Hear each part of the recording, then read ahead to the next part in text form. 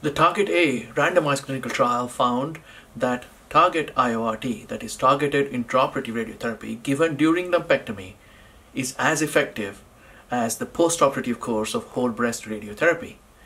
And as you can see in these figures, in every breast cancer outcome, local recurrence-free survival, mastectomy-free survival, breast cancer mortality, the results are very comparable between Target IORT and whole breast radiotherapy. And Target IORT significantly and clinically substantially reduced deaths from other causes such as cardiovascular causes, lung problems, and other cancers. Target IORT has now been used in over 260 centers in 38 countries all over the world, and more than 45,000 patients have been treated with Target IORT for breast cancer. In this paper, we give some new insights from Target IORT, asking some very pertinent questions. And this paper is published in the British Journal of Cancer in the current issue. The 4 questions we asked are: 1. Who can have Target IORT? Number 2. Who needs supplemental external beam radiotherapy? Number 3. Are the implications of a local recurrence the same whether you had radiotherapy with Target IORT or you had external beam radiotherapy? And number 4. What are the reasons for the reduced mortality from other causes in the Target A trial? So who can have Target IORT? So in this pre-planned subgroup analysis, we found that the local recurrence-free survival, the local control of breast cancer between Target IORT and EBRT was no different whatever the tumor subtype, as you can see from these forest plots.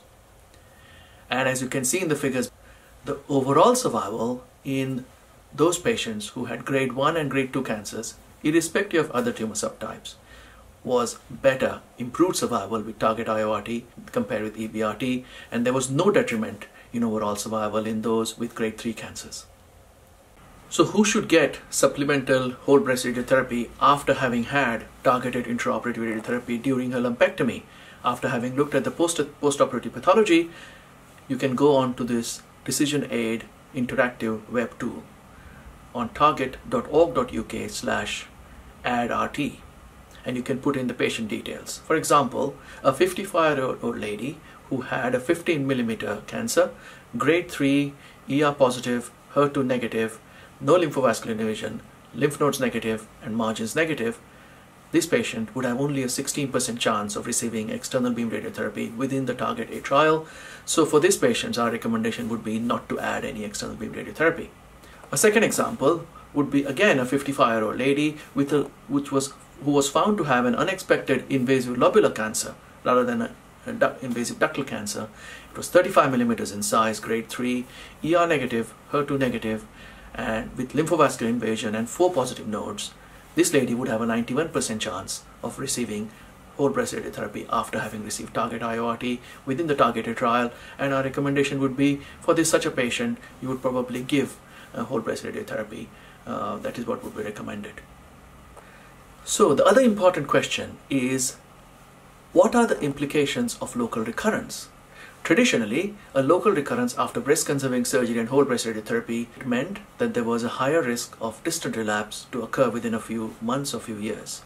We investigated whether the same applies to those patients who have local recurrence after Target IORT, and we found something quite new. As you can see in these graphs, the top graph is of distant relapse and the bottom graph is hazard of breast cancer death. There are 4 lines in each of these graphs. The top line is those patients is the hazard of those patients who had whole breast radiotherapy and a local recurrence. And you can see how this hazard is much higher in such patients compared to those who had local recurrence after Target IORT, which is comparable to those patients who had no local recurrence in either arm of the trial. So it looks like a local recurrence after having received Target IORT does not detract at all from the excellent prognosis of these patients. The last questions we have answered in this particular paper is the reason for the large difference in non-breast cancer mortality that we found in the Target A trial.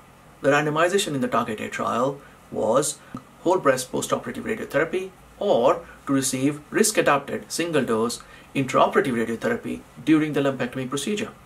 When comparing these two randomized arms, we found a huge reduction in the non-breast cancer mortality with a hazard ratio of 0.59 and an absolute difference of 4.4% by the time the follow-up reached 12 years. Now, there was a natural experiment that occurred in the TARGIT A trial. In the group that was randomized to TARGIT IORT, it was a risk-adapted approach within the protocol. So, a proportion, about 20%, that is 241 patients, received supplemental EBRT. So we had two groups, one that received supplemental EBRT and others. So if you now compare the EBRT arm with others who had not received supplemental EBRT, we would have a pure comparison between receiving EBRT or not receiving it, whether the scattered irradiation to nearby vital organs could have caused the excess mortality in the EBRT arm.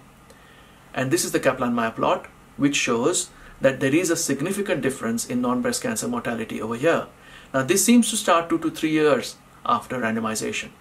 Now, what about the other group, which received TARGIT IORT followed by supplemental whole breast radiotherapy? Now, these 41 patients, if you compare them with the EBRT arm, what is the difference between the two? Both arms, both groups received whole breast radiotherapy. So there was no difference, literally, much in the scattered irradiation in both the arms. So there should not be a difference in non-breast cancer mortality if this difference was related to only the scattered irradiation. So the difference between these two groups was receipt of or the presence of TARGIT IORT during the lumpectomy procedure.